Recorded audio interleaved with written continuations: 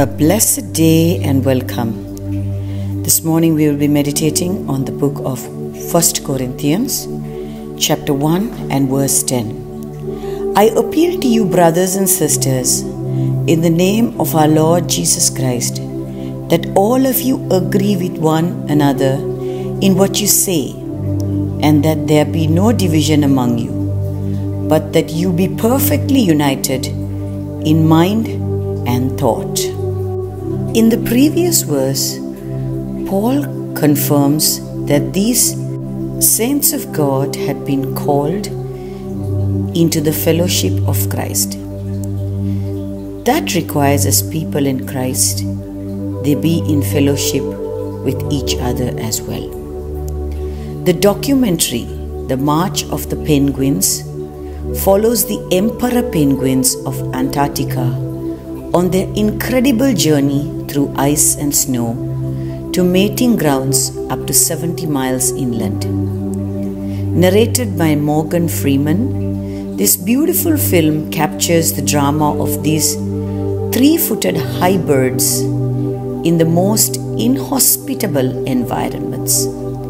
Once the males have reached the breeding grounds and have been given the responsibility for the eggs, they override their competitive nature and form a team for the sake of survival. As a massive storm sets in, vicious winds pelt the penguins, which are huddled now in a single mass. As the view alternates from close-ups of the ice-caked penguins to the panoramic shots of the huddled throng, Freeman narrates as the fathers settle into their long wait at the breeding grounds. The temperature is now 80 degrees below zero. That's without taking into account the wind, which can blow 100 miles per hour.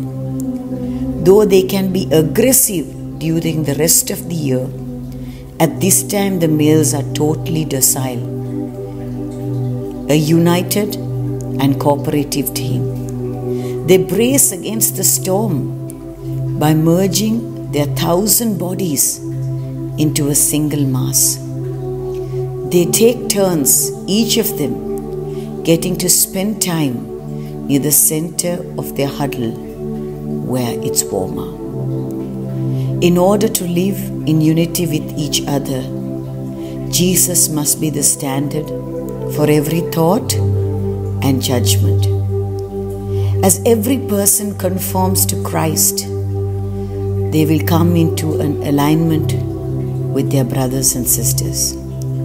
Differences of opinions will be secondary to the fundamental agreement and the brotherhood through Christ.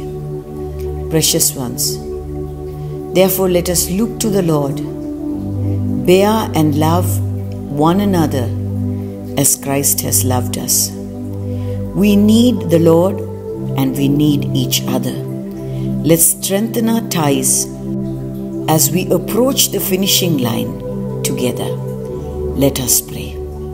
Heavenly Father, we rebuke every spirit that works against the unity in your church and pray for your protection to cover us. In Jesus' precious name we pray. Amen. Shalom. Maranatha.